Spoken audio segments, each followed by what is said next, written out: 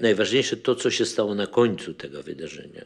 Mianowicie, kiedy skończyliśmy nasz film, okazało się, że w Polsce budzi się powoli przeciwko Gomułce ugrupowanie skrajnie nacjonalistyczne. I że ono ma w różnych środowiskach swoich wyznawców, również w środowisku filmowym. Grupa filmowców stanęła po stronie generała Moczara, to była postać spod ciemnej gwiazdy, oficer sowieckich służb specjalnych, minister spraw wewnętrznych, szef Urzędu Bezpieczeństwa w Łodzi. No, wszystko, co można najgorsze o tym człowieku powiedzieć, ale on, rzucając te nacjonalistyczne hasła, zyskał dużą grupę wyznawców, którzy uznali go za prawdziwego Polaka.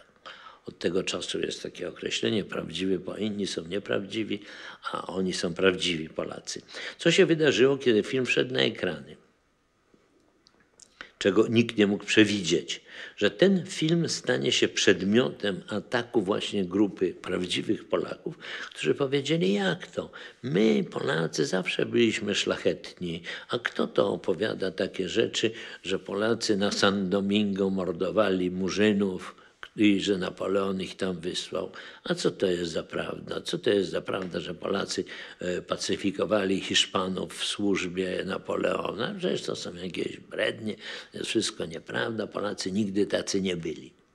No i z tą demagogią, że tak powiem, napadnięto na ten film. Filmowi to nie zaszkodziło, dlatego że był oglądany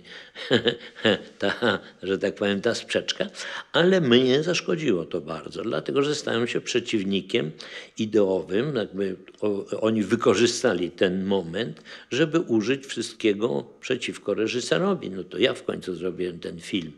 Co z tego, że ja mówiłem, że to jest powieść Stefana Żeromskiego i że oni chcą prawdopodobnie filmu według Sienkiewicza, bo to Sienkiewicz opisywał ku pokrzepieniu serc Polaków jako idealną nację, która zawsze stoi po słusznej stronie, zawsze jest pokrzywdzona, natomiast sama nigdy nikogo nie skrzywdziła.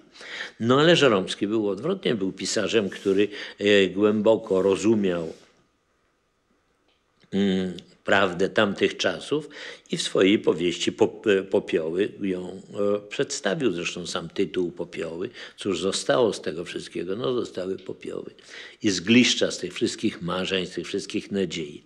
Tymczasem nacjonalistyczna grupa użyła tego właśnie jako argumentu i co jest szalenie istotne, że właśnie w tym proteście się zjednoczyła. Skrzyknęli się wszyscy przeciwnicy tego filmu i nagle, ponieważ w partii nie mogło być frakcji, partia była monolitem. Kto próbował stworzyć frakcję w partii, wypadał z partii. Nie było takiej możliwości.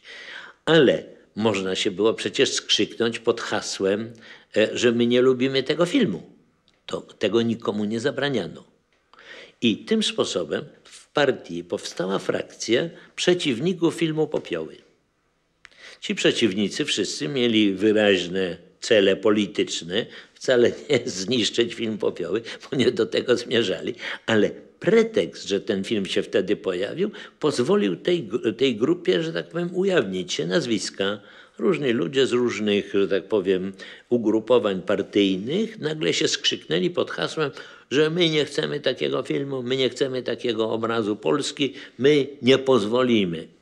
No i już te nazwiska, że tak powiem, wzajemnie, że tak powiem, się zapoznały i tak powstała frakcja generała Moczara, który potem odegrał tak haniebną rolę w 1968 roku w procesie, że tak powiem, no,